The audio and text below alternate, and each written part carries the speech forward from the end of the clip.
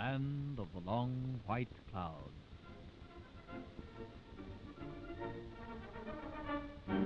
Here is New Zealand.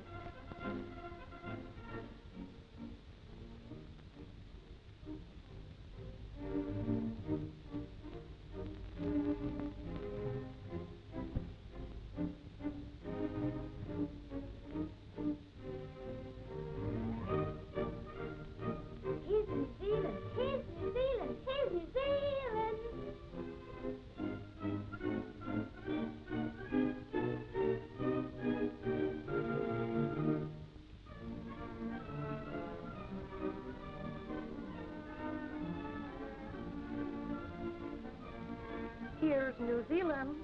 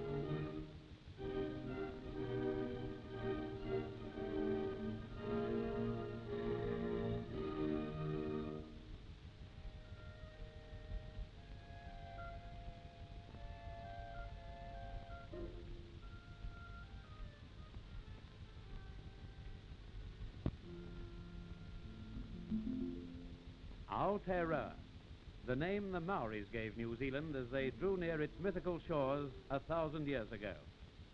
Those old adventurers came in canoes thrusting into the unknown, braving storms, sailing southward and still further southward, till after months of endless sea and empty sky, they saw a long white cloud lying on the horizon. The long white cloud that resolved itself into New Zealand, the long looked for unknown land.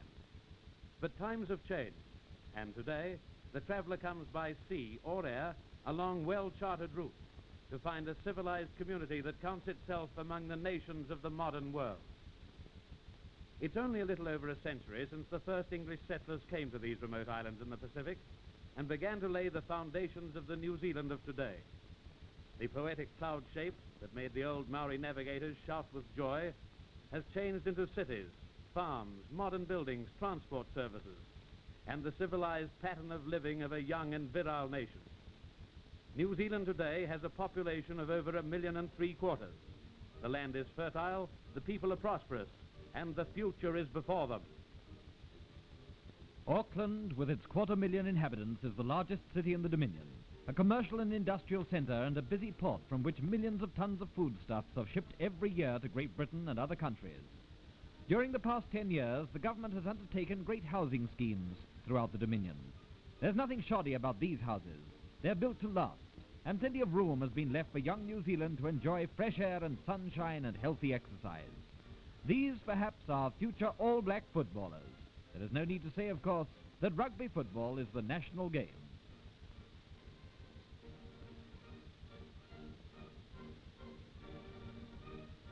New Zealand has a temperate climate, and nearly every house has its garden. Big home, small home. It's the same everywhere you go, from one end of the country to the other. If you come in summer, you'll see roses like these blooming in suburban gardens. At all seasons of the year, you'll find flowers round the homes of New Zealanders, and vegetables too, but there's nothing to outshine the roses of summertime.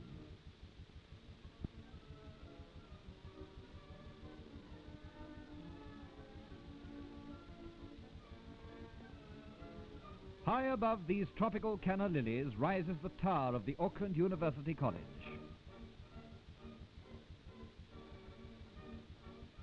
Not far away, the War Memorial Museum gives dignity to the skyline, as do many of Auckland's fine churches.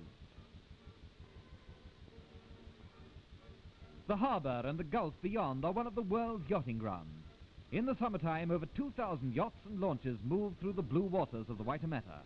If it comes up rough and you don't like white horses, there are the other colours. New Zealanders are just as fond of horse racing as anybody else, and perhaps a little fonder. The big race meetings are among the most brilliant sporting and social events of the year. Totalisator betting is very popular with the crowd. During the last 10 minutes before each race, the excitement and the bustle rise to a climax. Those who've placed their bets take things easy before the excitement begins all over again. Then there's the rush to see the race run, to follow the horses as they come round from the back of the course. Jockeys' colours have become confused. Horses have been obscured, one or two have fallen.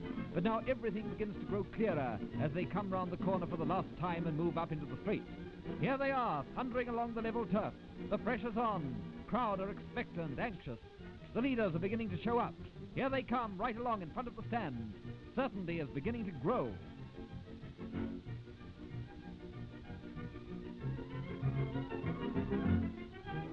This is the Great Northern Steeplechase, one of the big events in the life of the Auckland racegoer. They're fighting for it. The leaders are going all out.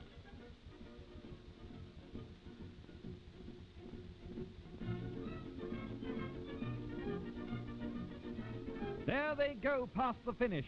Well, I suppose some of the punters were lucky. The hot sunshine delights holiday crowds, but it also forms the chief stock in trade of one of the growing industries of the North Island. Within a few miles of Auckland, thousands of acres of grapes have been developed, and a rich wine industry has sprung up during the past few decades. Of course, some people like them just as they come from the vine, deep purple with the bloom on them and full of the goodness of the sun. This Maori boy is eating sunshine. He belongs to one of the proudest races on earth, and stands on an equal footing with his Pākehā or white schoolmates. The signing of the Treaty of Waitangi in 1840 sealed a covenant between the Maori and Pākehā races. In consideration thereof, Her Majesty the Queen of England extends to the natives of New Zealand her royal protection and imparts to them all the rights and privileges of British subjects. Nō reira kia mautunu te rongopai me te marie. And that means, and may peace last forever between Maori and Pākehā. The Treaty House at Waitangi was built by the first resident magistrate, James Busby, soon after he arrived from England in 1833. The historic Treaty of Waitangi was signed just in front of this building. In 1933, the Treaty House was bought by the then Governor-General, Lord Bledisloe, and presented to the people of New Zealand, Maori and Pākehā. These scarlet hibiscus flowers make us think of Hawaii and other Pacific islands, and that is very fitting, because it was from those faraway islands that the Maoris came to New Zealand. It was here, in this very place, where they grow so prolifically, that the Maori people became united with the Pākehā people of the British race. In the Bay of Islands, there are many historic memories for both races. Here in the far north, the New Zealand of today had its beginning. In these days, the Bay of Islands has become famous as one of the world's best deep-sea fishing grounds. If we take the coast road north for 30 miles, we come to another beautiful harbour, Whangaroa, where the fishing is good too. Swordfish and mako sharks weighing hundreds of pounds are caught in the waters off this coast, and sportsmen come from all over the world to fish for them. One of the nice things about fishing is that it's usually done in pleasant surroundings, and the Whangaroa harbour provides a perfect background for the summer fishing holiday. Many a huge fish has been brought in by launch from the deep waters outside the harbour and hung up proudly on the jetty. The Maori people call the east coast the woman coast, and the west coast they call the man coast, and that should tell you the difference. Here, over on the man coast, is the Hokianga harbour. Away out on the bar there are huge rollers crashing in, and on the long beaches and the gaunt headlands, the Tasman Ocean thunders unceasingly. The traveller feels he must stop and look, and if he comes at evening he will see the sunset sky throwing its reflections on the broad reaches of the Hokianga, one of the wildest and loveliest places in New Zealand. Dairy farming is one of the biggest industries in the North Island, and when the farmer has sent his cream to the dairy factory, he has lots of skim milk available for pig farming. New Zealand produces 750,000 of these glamorous creatures every year, and the greater number of them are given a sea trip to Britain and other countries to feed hungry people.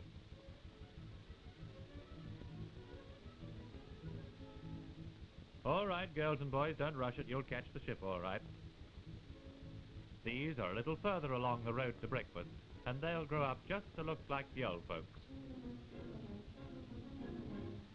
This solid character is going to make lots of fine breakfasts. There's some lovely scenery here, but it's sights like this that are so satisfying.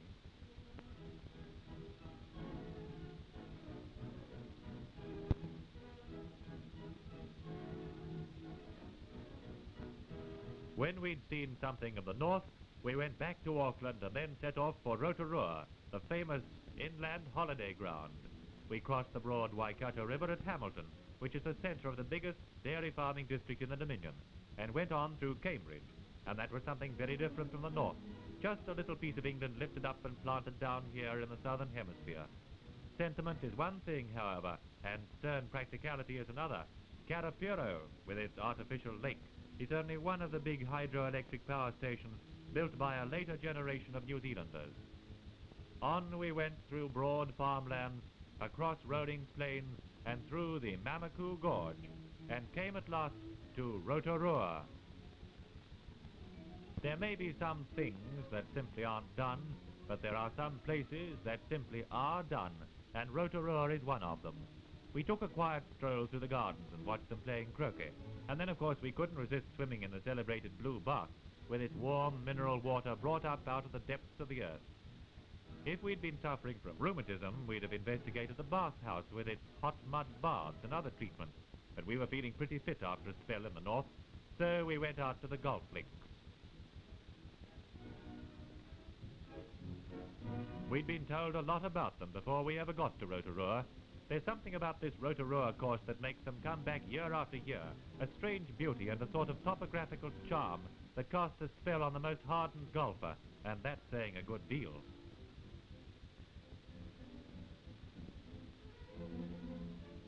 Quite close to the links at Wakarewarewa, or Waka as they call it for short, we saw a real Maori pa.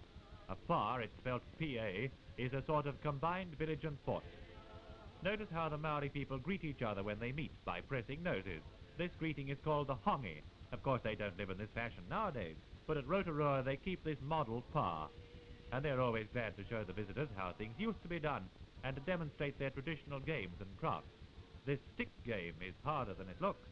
And by the way, this and several other old Maori games have been adopted by the physical education teachers in modern New Zealand schools as a training in rhythm and the skillful use of hand and eye. Some of the things we saw at Rotorua impressed us. If we're to judge races by their skill and craftsmanship, by their arts and crafts, and the way they handle materials, then the Maori race is indeed a cultured one. These girls do many things with flax and raupo grass, and just now they're making baskets out of flax. The green part of the flax is scraped away with a mussel shell, and then the fibrous part is woven skillfully into shape. These baskets are used to put food in, and food is cooked in them too. Here at Rotorua, where they have plenty of free cooking facilities in the way of boiling pools, the baskets of food are filled and suspended in a pool. You're perhaps wondering whether the food is tainted by the fumes of sulphur. The answer is no, not the slightest bit. Here they're making pois. They make these little balls out of raupo grass and tie them on the end of a string, and then they twirl them to the rhythm of their song. The most elaborate poi was the canoe poi, where girls give a representation in terms of art of the original war canoes of the first migration to New Zealand.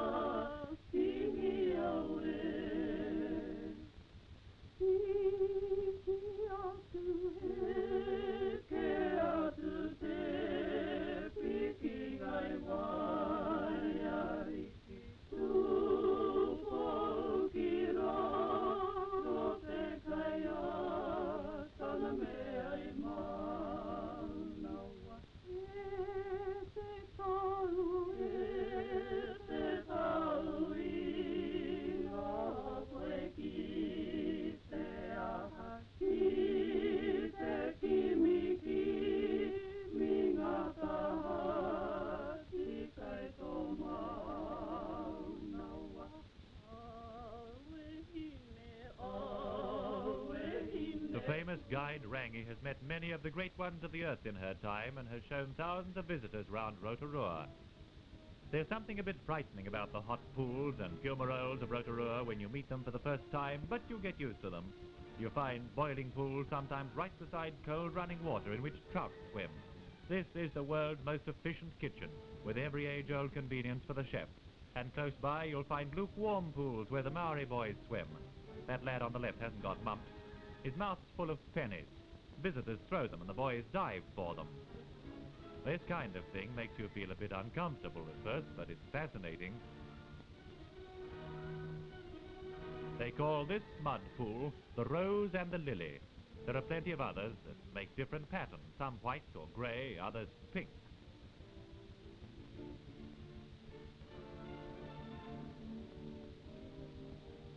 Wood carving is one of the arts the Maori people brought to a state of perfection unsurpassed anywhere else in the world. Buildings, canoes, weapons and implements were elaborately carved, and the patterns all had a particular significance. Motifs of the same kind were used in the tattooing of the faces of those of high birth.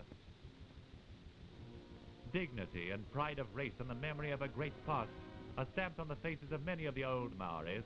In the days before the white man came, they were a fierce, spirited people, brave and generous, and their warmth of humanity, their courage and their great communal spirit are still active today in the honourable partnership of Maori and Pākehā. The memorials of their past are admired and cherished by white New Zealanders who take pride in showing them to the visitors, almost as if they were their own. This is the Pupakura geyser, which has played for as long as the Maori can remember. There's a cold trout pool right beside it, by the way. You can wander around for days looking at the geysers and boiling pools of Rotorua and wondering how the crust of the earth can be so thin at this point without something awful happening. But you won't find a more splendid sight than Pohutu geyser. When Pohutu plays, one can almost imagine that the sun stands still in the heavens to watch these great plumes scattering on the breeze. After spending a day looking at steaming rocks and frantic mud, you may feel that peace is something unknown here until you go out to the trout springs. Here, the demon who rules over the thermal regions has resigned his office. It must be some gentle dryad who watches over this place, where day long, year long, the trout move through the green half-light of the pool, weaving endless patterns in the silence. The water looks about 18 inches deep, but actually it's about 10 feet. It's so crystal clear that it creates the illusion of shallowness. What a strange world this is, to live always in the green twilight. You remember that poem of Rupert Brooke's about the fish? In a cool, curving world he lies and ripples with dark ecstasies. That big fellow's supposed to weigh over 20 pounds, by the way.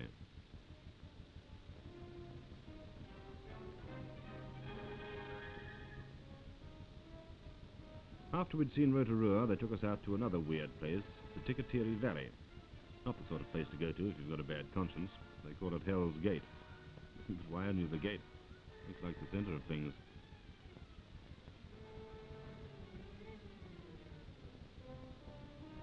One of our last impressions of Rotorua was the quiet-mannered shyness of her Maori people. This girl, a descendant of the famous chief Honahiki, although dressed up in the finery of her ancestors to show us how they used to look, was actually a fully qualified nurse in a modern hospital.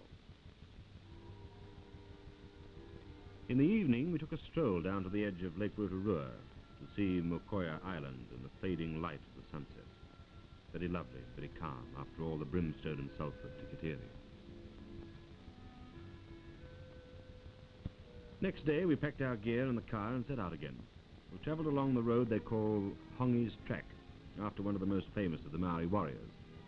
This motor road was originally the track Hongi hacked through the virgin bush to transport his 90-foot war canoe overland to surprise an enemy expecting him by water. By the roadside is the wishing tree of Chieftainess Hinehopu, a tree famous in recounted legend as having saved her life. And now you must propitiate her as you pass by laying down a fern leaf, or rain and storms will follow you, and at the same time you can make a wish. So let this be my wish, that many people who've never set foot in New Zealand may be able to visit the Dominion and see the mountains and the lakes and the great forests in reality. Southward again, down and across the Bay of Plenty and through the Wairika Gorge southward to Gisborne. This prosperous town is the hub of the great farming district, known oddly enough as Poverty Bay. That was the name Captain Cook gave it. But it has an ironical sound today. No place ever belied its name so much as Poverty Bay. For through this port of Gisborne, millions of tons of beef, mutton and wool have been sent overseas, and production is still rising. Gisborne is a spacious town with broad streets, and because its life is built on farm production, its prosperity is firmly established in the world of today. Like all New Zealand towns, Gisborne has its flower gardens and public reserves. Apart from being a busy port, it's a favourite holiday place. All along this east coast there are magnificent surf beaches, and Gisborne is one of the places where the swimmer finds himself right in his element. New Zealanders are all keen swimmers, and in coastal districts children live in the water, as they say. And even inland, swimming is part of the school curriculum. And the trouble is to keep the pupils out of the baths. If you're tough, you do it this way, of course. New Zealanders can play hard and they can work hard too. With a hungry world waiting for supplies of foodstuffs, New Zealand farmers are doing their best to increase the yield from the fertile lands of the Dominion. The beef industry is one of the most important branches of farming. 750,000 cattle are killed every year, and 2/3 of them are exported to Britain. It's a great life, and you know you're doing a useful job. Just look at them. We're not in Texas. This is New Zealand. Of course, the farmers aren't the only people in the beef industry.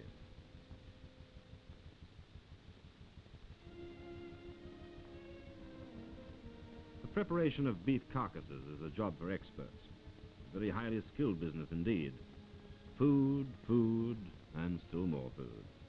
That's the cry today in a world where hunger stands on millions of doorsteps. Food and warmth. And for warmth we need wool. Here on the east coast of New Zealand the emphasis is on sheep. Tens of thousands of sheep are shorn every year. Bales and bales of wool are dispatched to be used locally or sent across the sea to colder lands. There are some very big sheep stations in the Poverty Bay district, and there are plenty of smaller ones too, where simple farmsteads set in pleasant natural surroundings beside a river or on the edge of a patch of bush provide homes for the settlers. It's not all beer and skittles, this business of sheep farming, but it has its compensations. They live close to the land, these people, and that means health of body and mind. Since the dawn of history, farming has been the basic industry of society, without which civilization could never have happened, and its vital importance has been impressed upon us very deeply. New Zealand is a farming country, first and foremost, and New Zealanders are proud of the way in which their great primary industries have been built up over the years.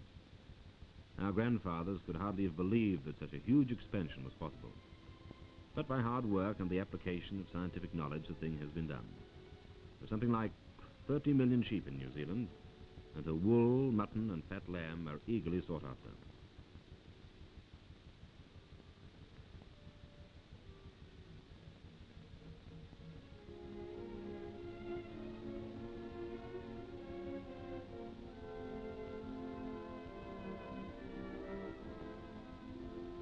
Warmth. Deep, soft warmth. To be made into clothes for somebody. It's not going to stay where it is for long. How'd you like it? Just a bit of a trim-up? Oh, I think we better have the whole lot off. Make a clean sweep of it. The summer's here, and after you get outside, you'll feel the benefit. After you get used to it. It doesn't take long to shear a sheep, if you know how. And this man's an expert. He takes the wool off in great swathes. Look at it. Solid wealth. Coming off the back of a sheep. Wool. One of the foundations of New Zealand's prosperity.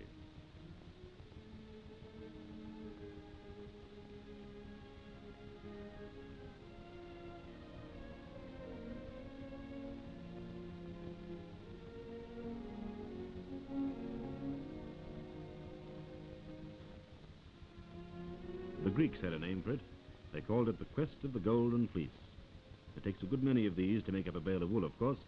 They're packed down tightly in wool presses under heavy pressure, and then the bales are loaded and sent away to the wool stores. Eventually they'll be sold and find their way into the hands of the manufacturers to be made into clothing, blankets, materials, and the finest traveling rugs in the world. Wool is a 4-letter word meaning comfort.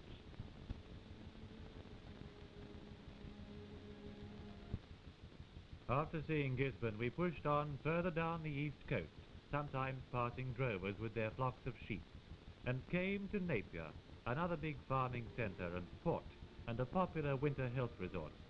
But it isn't only in the winter that Napier opens its arms to the visitor. The Esplanade stretches for nearly 2 miles, and great waves come rolling in from the Pacific. And in the summertime, Napier is a gay place.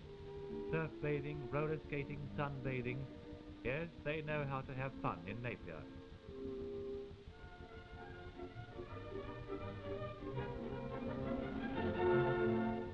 The seaside swimming pool has its attractions too.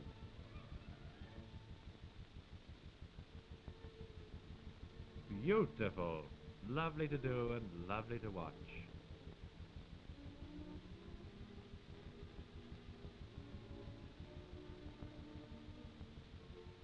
The long seafront of Napier is laid out with gardens and lawns on the very brink of the Pacific Ocean.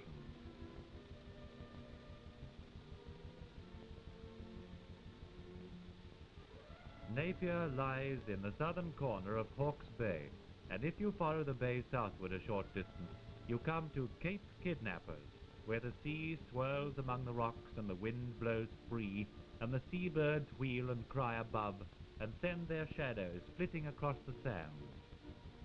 This great white rock is the home of the gannets, the only gannet sanctuary in the world that is on the mainland. Here is the empire of the gannets. When man intrudes, they treat him with disdain, unless he becomes too familiar, in which case he gets a peck in the legs.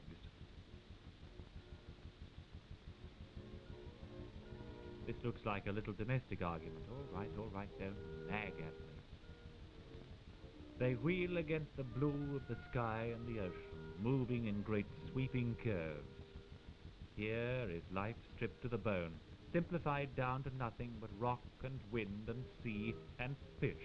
Fish that are brought up out of the sea by the birds, diving into the blue waves. Yet here in this extremity of bleakness, they breed and nurture their young, hatching, feeding, coddling them, protecting them from the wild elements.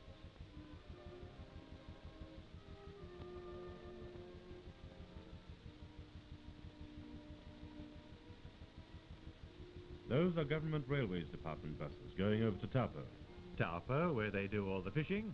Well, let's go. Wild horses can't stop me from going to Taupo. Well, look at that, will you? Now, Taupo simply mustn't be missed. Taupo, that great inland lake where fishermen gather from all parts of the globe.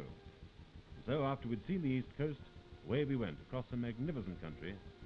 And sure enough, we met some wild horses. Not one of these has ever felt a bit in his teeth.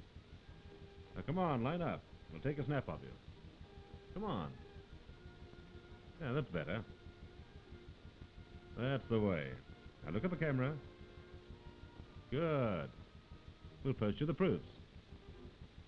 With memories of the seacoast fresh in our minds, the calm beauty of lake water was like soft music after the crashing chords of a symphony. Blue water and poplars shedding their gold at the water's edge. In New Zealand you get used to the grandeur of the evergreen bush, but here and there you see English trees standing out vividly against the background of the native landscape, as here beside the Hooker Falls. All through this countryside, as in many parts of New Zealand, there are rivers flowing down from the hills to the sea. And in most of these rivers there are trout. You've heard about salmon leaping the rapids. The New Zealand trout also battles its way up to the mountain shallows.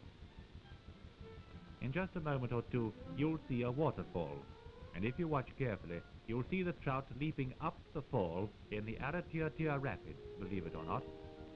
Be ready now.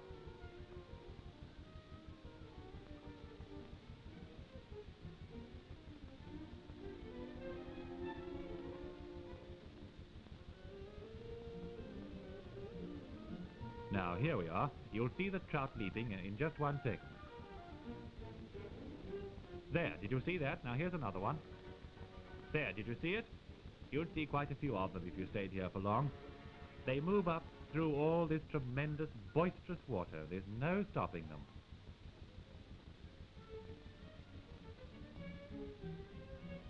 All the rivers and streams flowing into Lake Taupo have trout in them. But the best and most famous of them all is the Tongariro River. Fly fishing isn't only a sport. Isaac Walton made the world aware of that a very long time ago. It's a delicate art as well. And when the fight is over, it's satisfying to hold a nice, big, shiny trout in your hands. And when the sun goes down at the end of a splendid day, it's good to see a sight like this. Yes, a little gloating is permissible.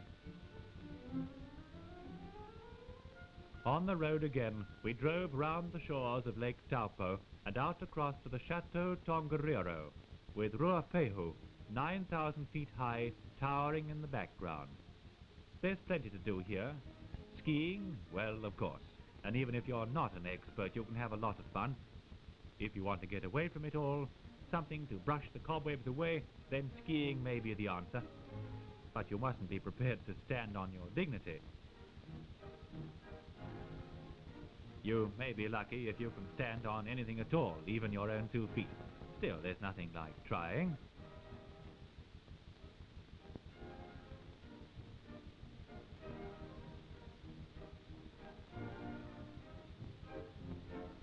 Skiing can sometimes be classed as a sedentary occupation.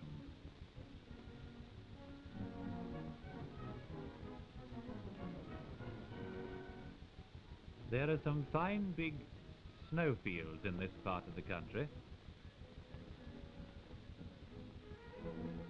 It's a fascinating place, this national park, with its 3 big mountains, Ruapehu, Tongariro, and Narohoi. The Maori legend says that this giant, Mount Egmont, used to stand near Ruapehu and Narohoi. There was a little bit of bother, so they say, the eternal triangle, of course, so Egmont stalked away. Standing 80 miles to the west of National Park, it rises from the flat dairying country of Taranaki, only 12 miles from the sea. This is one of the richest dairying districts in the world, and here we see horses pulling a konaki, or farm sledge, across the paddocks. Manure is taken out, hay is carted, and other farm chores are done with this vehicle. There are over 4.5 million cattle in New Zealand, and about a third of them are dairy cattle. The dairy industry is on the high road of prosperity, with government-guaranteed prices and bulk marketing of produce. Good morning, Pansy. Don't be afraid, the camera won't snap you.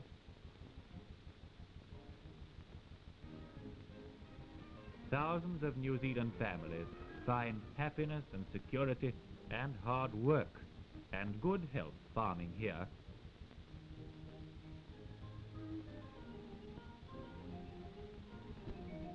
Dairy farming in these days is a science, and since it's no use living in a farming country if you don't make the most of it, a free milk service for all school children has been introduced by the government in recent years, and this scheme guarantees that every child shall have its proper supply. Vast quantities of butter and cheese are produced here in Taranaki.